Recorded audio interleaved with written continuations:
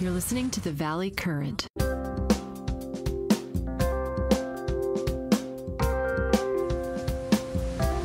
Hey, there he is. There he is. So he has.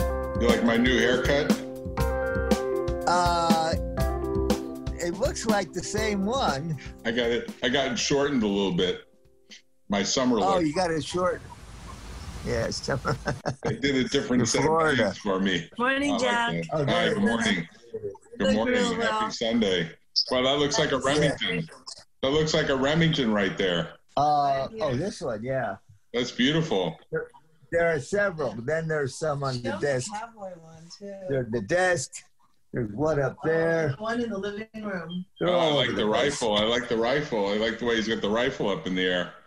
That's nice. Yeah. It's real Western here. So anyway, how's your brother? Oh, he's sort of slowly dying, but they're giving him a lot of morphine, so he's mostly asleep or mostly delirious. I mean, it's interesting to try to talk to him because a lot of times it doesn't make any sense at all. They've loaded him up with morphine, you know, that's what they do for quote unquote pain management. Right. How about marijuana? I don't know if you've ever tried morphine. I had it when they replaced my hips. They said, "Do you want a shot of morphine?" Because I was in pain. I said, "I guess so." Is it addictive? Yeah. They said, "Yeah, it's highly addictive." So I said, "Well, you better not give me too much." I think they gave me 3 milligrams, and my brother gets 20. He gets like 10 times what I got. There we go. I was flying. Oh my God! I was flying for 3 or 4 hours. It was like, really? Man, that stuff is like goes right to your bloodstream. But anyway, I wanted to talk for a second about guns because your Remington reminded me of this.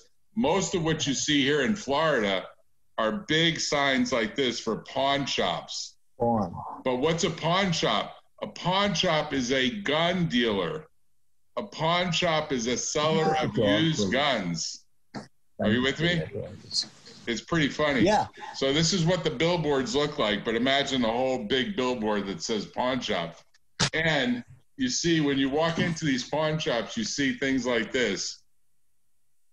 That's the gun. Oh, that's the tweet for voting for Second Amendment rights. And they pass these things out. Oh, it's Bob, it's a big culture thing here. You got to come to Florida because you're an investor. And let me tell you what I'm going to invest in. Used antique pistols that still work. Get this. Oh, my God. If it's before 1863, before the proclamation, no registration, no federal registration. It's considered an antique. Even if it works, even if the gun works, it's considered an antique. And you could fire that gun legally without having a federal registration. Well, that was consistent with the Second Amendment, meaning when we had a militia. Yes. There is no militia. There's no reason for the application of the Second Amendment. We're way past that time. And thanks to Justice Scalia, we have a case that says the Second Amendment is applicable today, which of course it's not. But if you read the Constitution as if it were written last week, yeah, we could have guns. Bob, I have to tell you, you have to spend a few weeks in Florida. You would have a totally different perspective on the Second Amendment. I'm not saying I drank this Kool-Aid, although I actually do have some Kool-Aid here with me that I am drinking. But I have to tell you that there is an attitude that if someone gets in your face and they're literally on your porch, you blow them away. You just blow them away. You drag the body through the portal and you call the cops. And it's like killing the fucking vermin here, man. It's like killing an alligator that comes out of the lake. There's alligators in these lakes. They come out of the lake. They come out of the lake. And people kill them. And then they get leather boots made out of them. They get the alligator skin, and they're very proud to say, "I killed that goddamn alligator that came out of the lake." I'm serious. That's what goes on here. So your Remingtons are very reminiscent of the Old West. If you were on the east coast of Florida with all those transported New England and New York people, it's quite different. Yes. The voting is different, and the voting is different. Yes, true. Yeah. But, you know, you would think that the Democrats would be super organized and would, what are they, like 8 swing states? And they would get enough people who are liberals to move for at least a year to those swing states. No, it's not crazy. This is not totally crazy. I mean, this is not that crazy, Bob. I mean, look at all the hoops that people are jumping through because we've got the Senate controlled by Republicans. It wouldn't be that hard to maybe get people to move legally, not fictitiously, move for a year and vote in the election. Why not? Well, which states would you move to? Move to Florida. Florida could be a swing state, although it's heavily Republican right now. It could be. Pennsylvania might be in swing. Michigan might be in swing. Maine. Yeah. I mean, look at what's her name. Murkowski is going against the idea of having a replacement for RBG.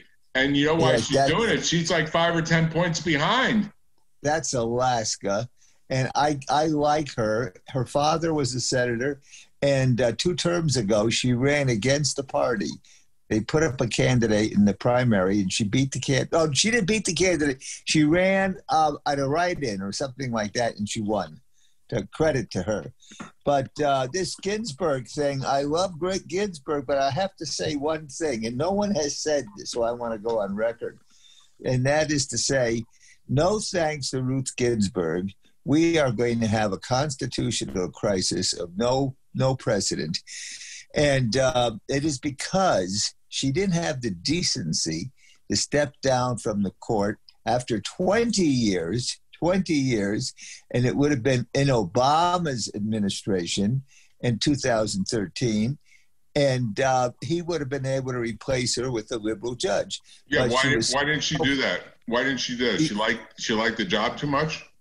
She liked the job too much. It was all about her, all the women who love her, and they wouldn't have the Notorious RBG movie and documentary and all this kind of stuff. She was an egomaniac.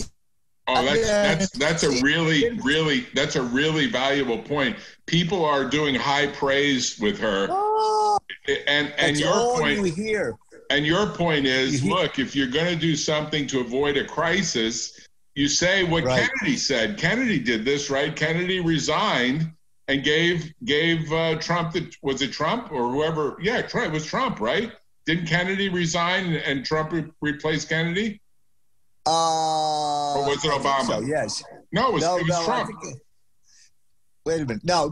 Trump's 2 appointments, one was for Scalia. Maybe the other one was Kennedy. Kennedy retired. Kennedy retired. But your point is, while Obama was still in office, at the age of like 84, she's 84 or so, she could have said 7 years ago. At age 80, she should have said, I am 80 years old. I have been on this court for 20 years, and I am concerned about the future of this country, which is much more important than my position and my presence on the Supreme Court. Right. And I'm going to step down for the country. If she had any decency, if she had any patriotism, that's what she would have done. But no, she loved the attention she was getting, with cancer or not. She loved the attention, all the documentaries. And, I have been with her a couple of times in the last 7 years for dinner, and at each occasion she seemed totally out of it. Now, she was writing well, but in conversation, she was out of it. And I tried on one occasion to nicely suggest to her, hey, I was at Cornell when you were there. I was at Columbia Law School when you were there. I don't remember you. I was going to say, don't you remember we had a date? But I wasn't going to. She's too short for you. She's too short for you. She's too short and too ugly, and I would have been embarrassed to have said that. But anyway, yeah. You know what? So I wish somebody would step up to the plate and say something along the lines of what I'm saying. You're right, rather than heaping praise on her, because the constitutional crisis that we're going to have now is totally without precedent. I don't know what the hell is going to happen, and it could lead to another term of Donald Trump. Thank you, Ruth. Wow. Another term of Donald Trump, because he is so smart.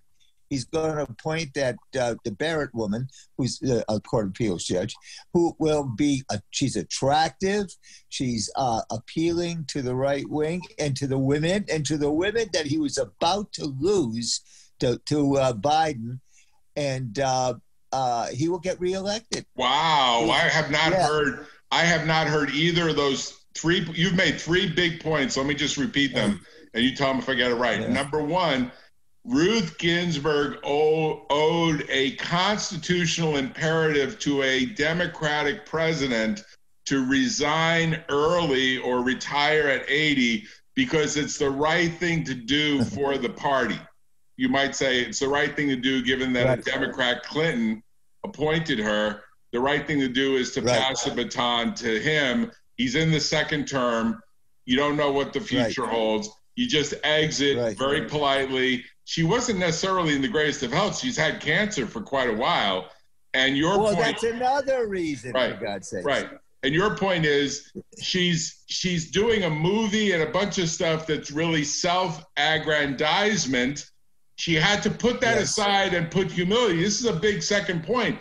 It's the personality takes precedent to what's good for the country. And no one's going to say that because she's just a little tiny woman just trying to do her job. Right. And then the third point that you're making is that she really probably was past her prime in terms of carrying the office as well. She probably was being carried by her clerks and by the people around her. Yeah. She wasn't necessarily the sharpest pencil in the drawer at the age of 85, 86, 87. So the Supreme Court wasn't getting the best talent. I think Scalia stayed with the program pretty much right up to the end of whatever happened there. I mean, who knows whether it was foul play there, right? He had a sudden death.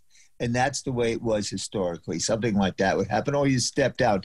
And the fourth point, if you didn't conclude it, the fourth point is she is going to single-handedly get Donald Trump reelected. Yeah, I didn't want to repeat that fourth point just because I think that there's so many different angles that this thing can be played. Your angle, which is new, is he appoints someone who's attractive, who's young, and who's very, very conservative. And maybe the women are like, hey, he's an okay guy. He's really gone out of his way, right? Right. Watch what happens. Amy Barrett, and she's going to be on the court. She'll be overwhelmingly approved for the court. And Mitch McConnell is going to get the last lap. And I'm sick about it all.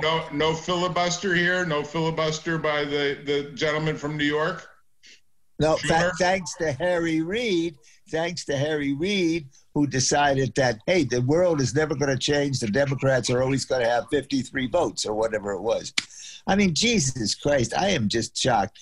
And so nobody else is saying this stuff. And Susan's here. Bob, you are the contrarian here. You're like the only one that I've heard up to now. Even my mother at 90, by the way, I have to show this to you because one of the advantages of coming to Florida is you dig out all the old photos. That's my mother. Let me see. This is my mother at the age of 16.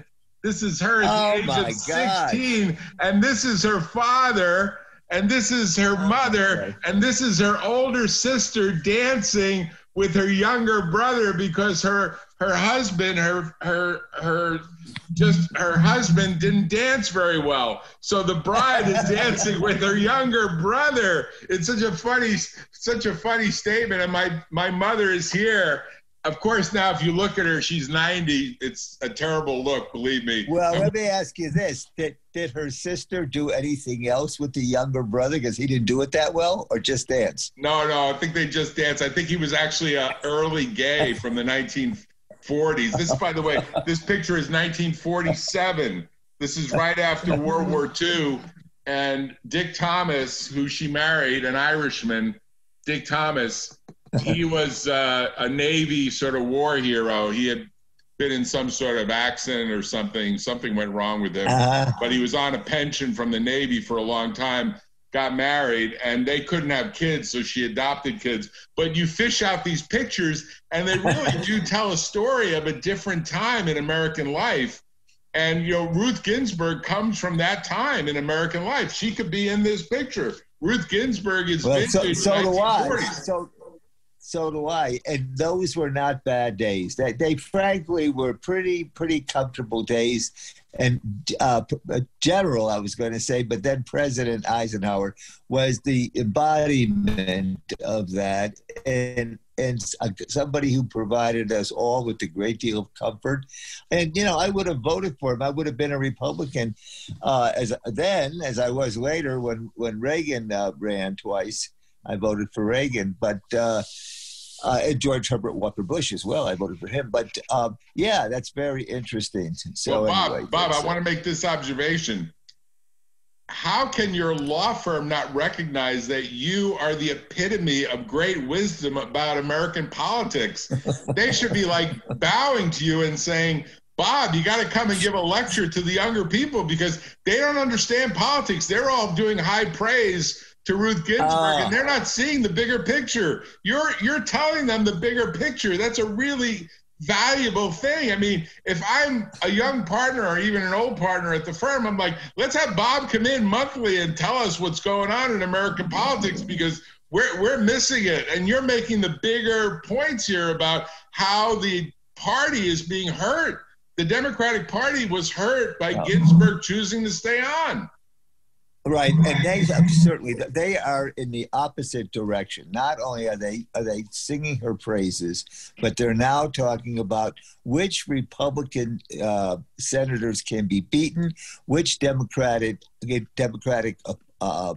candidates should they support and send money to. That's all they're doing right now, sending money, getting on the bandwagon. And in addition to that, I get so frustrated. They got an email from the lady at AAJ, which is the successor to the plaintiffs' trial lawyers, asking for money, and they're, of course, jumping on board. Whereas in June, it was AAJ who filed a brief with the district court opposing our Roundup settlement because it was a class action, and they don't like class actions. So now these fools are going to support and give money to AAJ. I mean, it's all nuts. And I can't get involved. They have no use or interest in no use for or interest in whatever I have to say. I think that's a big loss for them, Bob, I have to say. But let me make another point. Why wouldn't Clinton, Bill, go to Ruth and say, Ruth, I got to have lunch with you. We got to sit down. You pick the place, whatever. We'll get, wherever we're going to go. We need to talk about the future of America. I appointed you. You're 80. Obama's in office. We can control this issue. Why didn't that happen? Or do you think that happened and she said, no way, no how? No, I saw Clinton on TV this morning, and of course, he was also singing her praises. They did not ask him that question, but I would think he was so smart. He's thinking about number one. Number one is Bill Clinton. He doesn't give a shit about Ruth Bader Ginsburg's legacy. He's concerned about Bill Clinton's legacy, frankly. And I always thought that he did not want his wife to win, although he ostensibly supported his wife because he's such an egomaniac. And the fact of the matter is, none of these people, whether it's Clinton or Ginsburg, remember what John Kennedy said at his inaugural: ask not what America could do for you, but what can you do for America? Of course, they reversed it now. And if Ruth Ginsburg had any sense, she would have followed that statement and she would have stepped down. But no, she's got, honest to God, if Trump wins and he gets all the women voters in the suburbs, which is what he was just about to lose, and of course that Joe Biden, who has little charisma and personality, he's not looking that great. Trump is going to be a much more dominant figure. On the 29th of September, in the first debate, watch Trump. He doesn't have to walk behind Biden the way he did with Hillary, but he'll find some other way to put him down, shut him up, cut him off, dominate, because that's what he believes in. And Joe Biden will get through to a sentence and say, "Oh, did I say too much?" Is this? I saw him the other day in Wisconsin or the one in Pennsylvania, and he actually said when he had the podium, when he had control, when he was up there speaking, he said, "Oh, did I say too much?" I mean, Jesus. What happened here? I see an old picture of you. Yeah. We've got a storm coming in here in Florida. That's the one nasty thing about Florida. When the storms come in, they kind of change the electricity and they change the internet here, unfortunately. But let me ask you something, Bob. Do you think there's a lack of strategy or leadership in the Democratic Party? Because you would think Schumer, instead of screwing around with this campaign to impeach, would have said, let's put priorities on talking to Ruth and others, right? I mean, maybe that whole impeachment thing was a big waste of time, right? Well, that was a big waste of time, and Trump came out victorious. And Schumer, I have known Schumer, but the fact of the matter is he's pretty good, but he's not that great.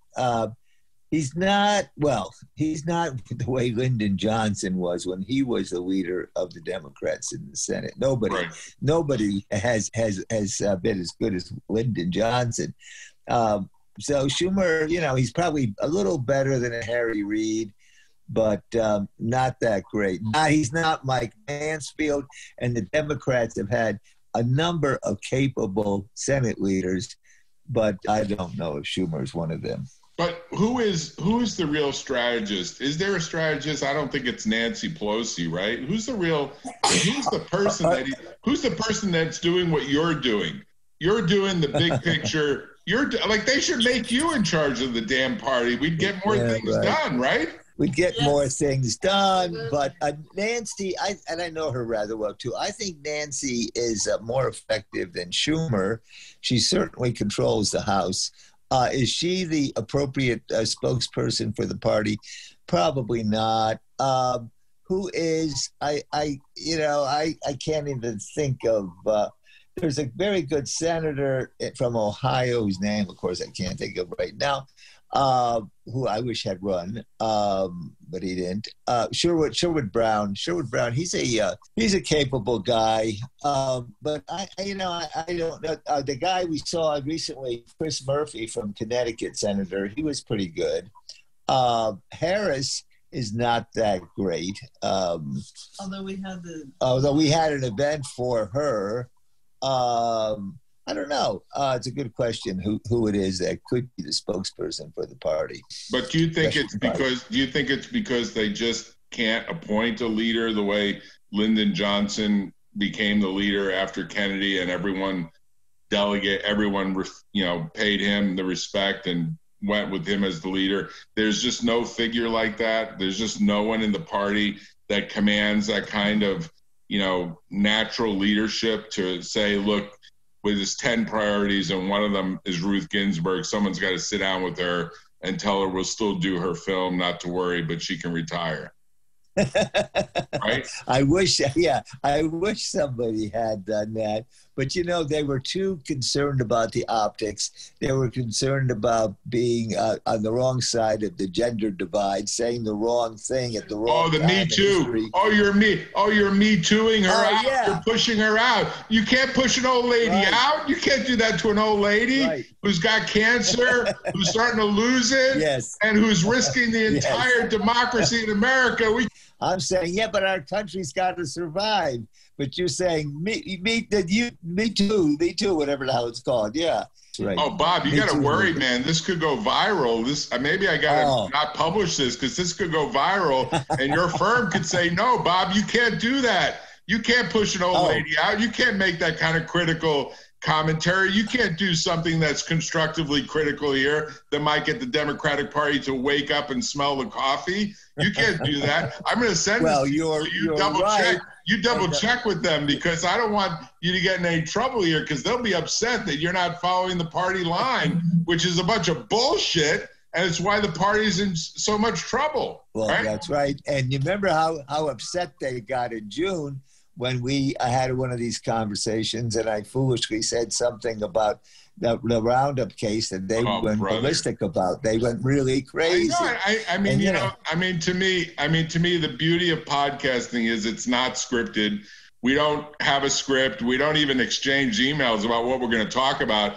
You just brought up Ruth Ginsburg, and I thought, yeah, I wonder kind of what Bob's views are on that. And you surprised me because I really didn't think you were going to go off in this direction. But I think you're absolutely right. I think this is absolutely correct. And somebody, you got to wonder who, has to sort of say, look, let's call a spade a spade. Ruth did not do the country any favor here. He just did. Oh, that's absolutely right. And you have to know when to step down. So when I was 70, I stepped down and I left those guys in the firm to figure it out for themselves. Ruth did not step down when she was 70. She did not step down when she was 80. She went on with all kinds of cancer, and I feel badly about that. But she went on to age 87 when she died 2 months before the election, assuring Trump another term. So, maybe. Well, you worry. It's not absolutely the case that Trump is going to win, but you worry that there might be a flip-flop among particularly white women because he's going to appoint a white woman, right? That's what you're saying, right? It's not a woman of color, question, but it's a white woman, well, right? he's already said that he's going to appoint a woman to the court. He's already said that, and I'm saying that among the possibilities, the clear-cut leader is Amy Barrett. And, that will be so compelling. And I don't know how old she is. She's probably in her early 40s. So that will give her 35 years. Same thing, when they put, when George Herbert Walker put Clarence Thomas on the court, Thomas was like 42 or 43. So he had 35 years. And, so you got to pick these young people, capable, put them on the court. And she at least is not Harvard, Yale. She's actually Notre Dame. She's a good Catholic. And that raises another interesting question about the abortion issue. I am totally in favor of women's rights, of course. I brought up a picture of Amy Barrett on my phone. She is good. She is very white. She's very young. She's not sort of the elitist Yale, Harvard type. She's probably a lot more practical. You're absolutely right, Bob, that she's really going to sway the white American woman voter who says, yeah, she's quite a doll. She's someone to be reckoned with, right? Oh yeah, there she is. Yeah, you're absolutely right. And she's going to turn things around, and she's pro-life. So it shows that Trump is a pretty savvy guy, and we also saw that in all the Bob Woodward conversations with him. Now it's terrible that Trump knew that the virus was horrible, and he knew it was much worse than the flu, but he lied about it, which is awful, and he ought to be impeached for that. But he was effective. Likewise here, he's very smart, he's very shrewd, and he knows how to take care of number one. That's him. And the inclusion of Amy Barrett on the Supreme Court will be a brilliant move, just the way Reagan put O'Connor on the Supreme Court. That was brilliant. And you got to give. And the same thing as George Herbert Walker Bush putting Clarence Thomas on the Supreme Court. These Republicans are much more savvy, much more cunning than the Democrats. Mitch McConnell is a lot more cunning than Chuck Schumer. I mean, it's too bad. Right. And so let's give 5 minutes about Barrett. She was born and raised in New Orleans. She's the oldest of 7. She has 5 sisters. Her father was an attorney for Shell Oil. Her mother was a homemaker. Her maternal grandfather, Bobby Vatt, fought in World War II. She's married to a lawyer. She graduated from St. Mary's Dominican High School, so she's a Catholic. She graduated magna cum laude from Rhodes College. and was a Phi Beta Kappa member. So she's done quite well in school. Went to Notre Dame Law School on a Kylie full tuition paid scholarship.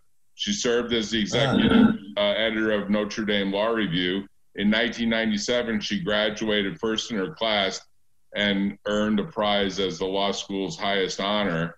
She was a law clerk to Silberman on the DC circuit, and she was a clerk for Scalia. So she was Scalia's clerk. She practiced law for all of 3 years at a Washington, DC firm, and then she started teaching as a associate professor at Washington University before returning to Notre Dame. So she's practiced as a lawyer for just 3 years at a big firm, Miller, Cassidy, LaRocca, and Lewin in DC. That's not a lot of practice, but so goes it. And she's been a law professor for the rest of her career.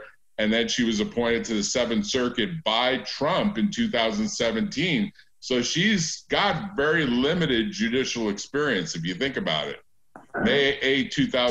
So what? Earl Warren had 0. Hugo Black had 0. Bill Douglas had 0. I mean, some of the great justices had 0 experience out of court. Right. Who needs it? I mean, you know, I think it was clever of Trump, for many reasons, to throw out the name of the senator from Texas. He supported that guy who ran against him, and and who's going to be a supporter. So he's very smart. But what he would do in the second term is frightening. God only knows what Trump is going to do in his second term. Well, the controversial thing in the article about Amy Barrett is in Cantor versus Barr, which is a Seventh Circuit case, she wrote in a lengthy dissent in favor of gun ownership rights for felons. She's saying they should, under Second Amendment, have a right to own a gun. That's pretty scary. I think even in Florida, people would be like, if they're a felon, A, they shouldn't vote, and B, they should never get a gun, period, full stop. And she wrote a dissent in that case, so it's pretty wild if you think about it. Oh, God, yeah. I mean, she's going to be right there with the right-wingers. It's the possibility of the Chief Justice of Roberts going to the left a little bit is very strong, I think, compared to these people that Trump would have. And he did already do that twice in connection with Obamacare. He did it with a couple of or 3 cases this year that were very important. So Roberts may be okay and may join in the tradition of a Republican Chief Justice like Earl Warren being very liberal. So Gorsuch is not to be written off. I think he could be a possible one. Not Kavanaugh yet. Kavanaugh is still struggling from the horrible attack on him by that idiotic woman of whom we don't hear anymore. I forgot her name, but oh my God, she was terrible. What a story. Yeah, what a story. I agree with you. Quite a story. Yeah, as Susan says, what woman in her 50s or 60s or older hasn't had some guy try to lie down on top of her? I mean, you know, that was common practice. Yeah. I mean, back then, when men were still men. You can't, Bob, you can't talk this way, man. You're going to get yourself thrown out of the state of California if you keep talking this way. You realize that? You're going to have to come here to Florida. You're going to have to move to Florida, man, and homestead a $10 million house here. Yeah, right. Susan's always worried we're going to someday lose our house because of my behavior. In Florida, Susan, they can't take it away from you. Yeah, you could get yourself a nice house right on the water and homestead it for 10, 20 million bucks. No, that's right. I've always liked Boca Raton. I like Palm Beach. I mean, I don't think those places are so terrible, frankly. We might have to move there. We might have to. For tax reasons. Well, let me tell you, if you come to Florida, I'll give you a tour of the alligator swamps. You'll get a real kick out of it. Oh, yeah. And we could do some pawn shop crawl and buy up all of the Emancipation Proclamation weapons that are available without registration.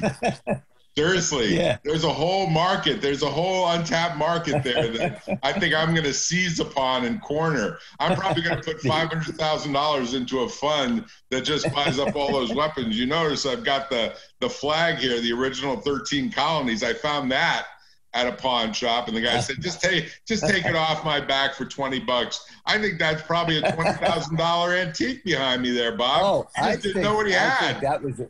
That's a great purchase. That was a very good purchase.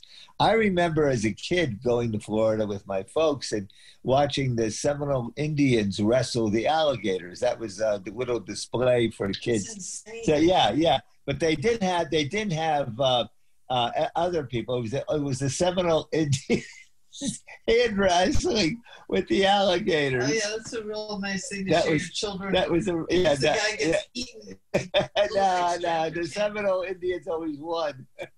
So Bob, let's sum up. Point one, we all are sad that RGB has left us. However, she's about 7 years too late in doing the resignation, and instead she set up a perfect storm that may propel Mr. Trump into his second term. And who could have ever predicted this? But she did tell her granddaughter, like, this really matters. Please tell them that my last wish was that they wait until the results of the election. She must have felt so guilty about not doing the right thing, as you put it, that she said to her granddaughter, she left a letter to her granddaughter to read publicly that I really would like this to happen. Like, Donald Trump and Mitch McConnell are going to even read that letter. You know, they're supposed to. Yeah, right. They're supposed to cry really over her decision. Yeah, they're struggling with the letter. They're trying to comply with her last wish. Oh, come on! She's not even buried, and they're like writing up the nomination list. You can see what they're doing. I mean, they did it actually 3 weeks ago. He published 3 weeks ago a list of 20 jurists, and Barrett was right at the top. So you're absolutely right that he must have gotten the message that she's going downhill fast, because, you know, she probably started going downhill fast a couple of weeks ago, is my guess. Right. And the second thing that's true is we're going into the October term, and they're going to do it again by phone. All oral arguments are going to be by phone and not in person. So, you know, they're going to use that argument to say, yeah, we've really got to rush to get Amy Barrett on the bench because, hey, there's a lot of work ahead for all nine justices to do, right? There could be a 4-4 outcome by the Supreme Court with respect to the election. And so they need to get her on the court. They need that fifth vote. Right, exactly. And then the further complication is RGB probably already appointed her clerks for the following term. And now Barrett, who comes in, is not going to go for any of those liberal clerks. So there's probably 6 or 8 clerks saying, wait a minute, this was our chance to work for the Supreme Court. And then RGB goes and dies on us. What are we supposed to do now? So they're probably, you know, sort of sharpening their resume to maybe take a regular job somewhere. Woe is me, Bob, woe is me. Can you imagine the tears that are being shed? Yeah. Oh, that's all true. Very interesting, Jack. Well, I'm glad we had this conversation. Yeah, we got to do it again. I'm booking my Sundays with you. I'm booking my Sundays. I'm not going fishing on Sunday mornings for alligators. Instead, I'm booking the time right before. Go to church, Jack. Okay, you guys take care of your brother. You look great. You guys take care of each other. Tune in next time on the Valley Current.